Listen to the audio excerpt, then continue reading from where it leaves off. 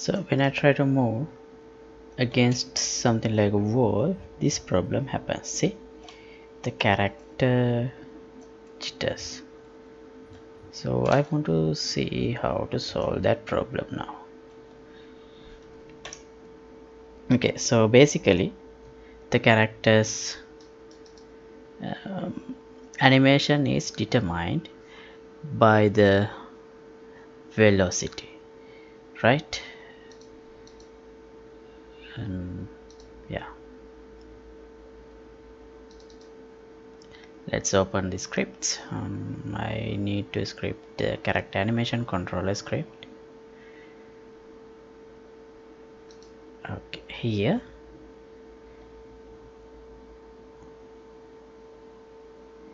and I set the velocity like this, but let's see what happens at this point. What is this I'm printing? Okay, I don't need ID. I can wait at the moment.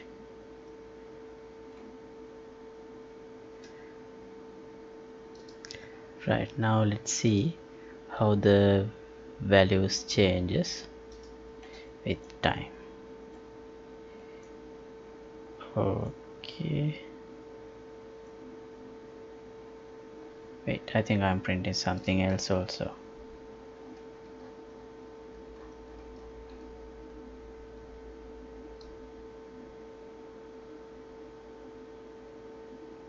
Yeah, what's this? 9 something value.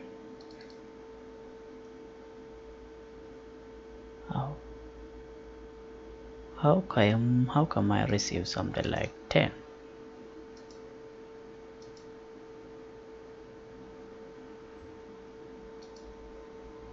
Okay, it's 0 now.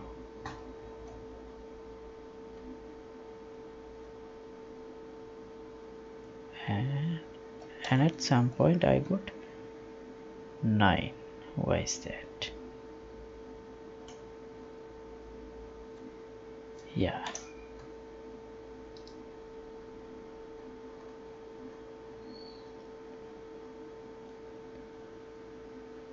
Why did that happen?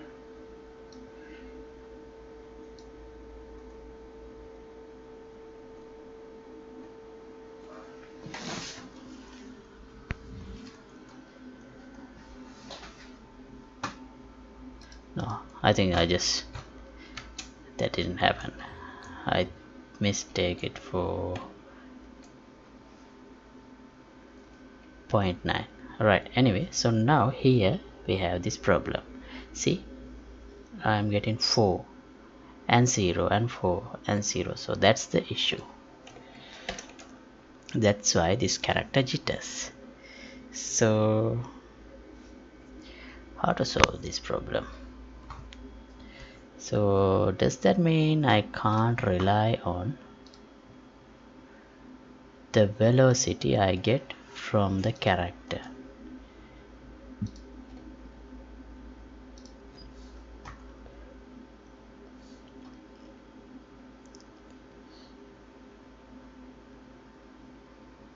Let's go to character movement, and the velocity I return here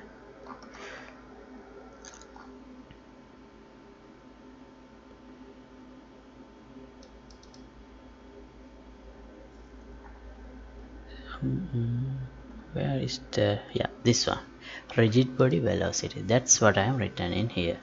So maybe I think I should return something else. Oh yeah, well, I'm actually changing the velocity value directly, so maybe I should not do that.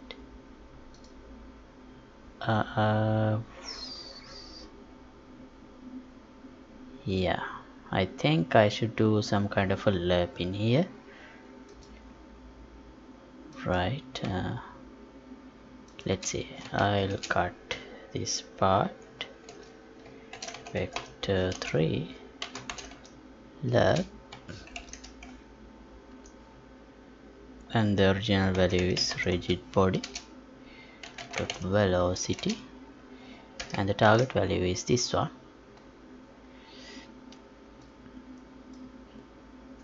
And then I'll add time dot delta time. I guess we need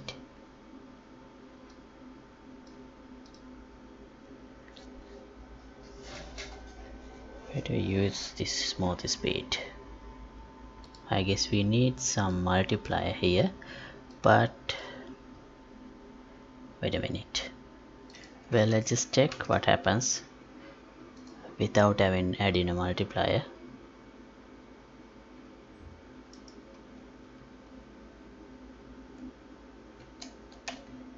Well, looks like nothing is happening.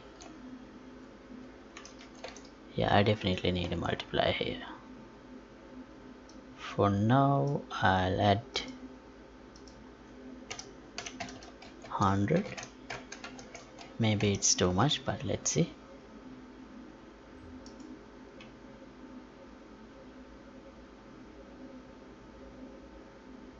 No, that's not going to solve the issue.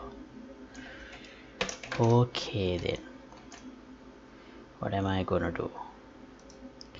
Yeah, I'll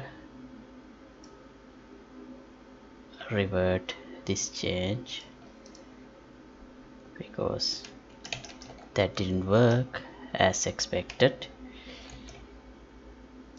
Maybe, yeah. Alright, let's create another variable, private vector 3. I'll call it actual velocity, right?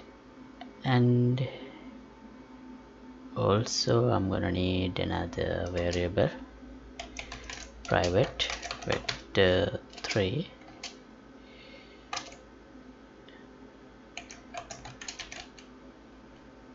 character position. No, previous character position, the character position in the previous frame actually. So yeah, I'll just use it like JavaPos, even though it doesn't make any sense. Equals transform dot position, and in the update I'll set actual velocity equals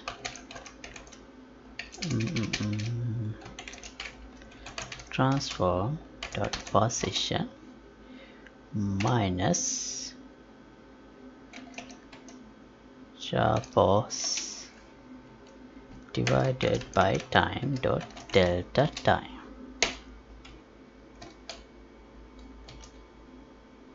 And let's return that here. Instead of rigid body velocity, I'll return actual velocity,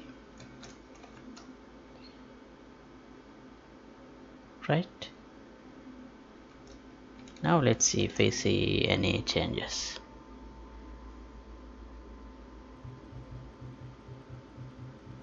Oh, sorry. After this step, I should set JavaPos as transform dot position. Otherwise, it will remain as 0 always.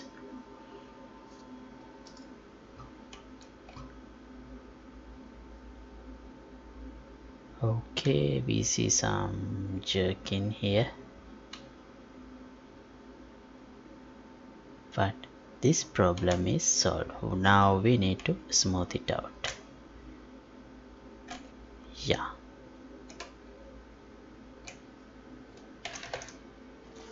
so to make it smooth, let's use lerp, good old-fashioned lerping. Vector 3 dot lerp actual velocity, and this is the target velocity, and here time,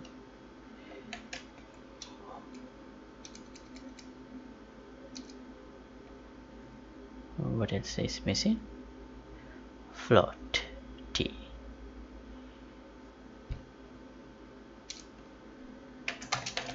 time dot delta time into 100, let's say.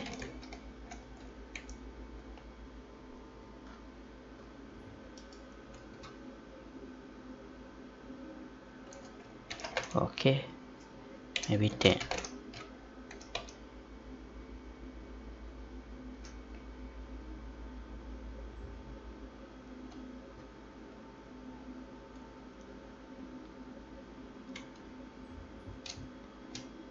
Right,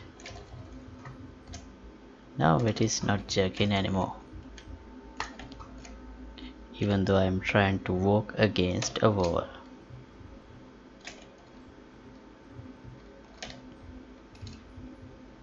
Yeah, that's good now.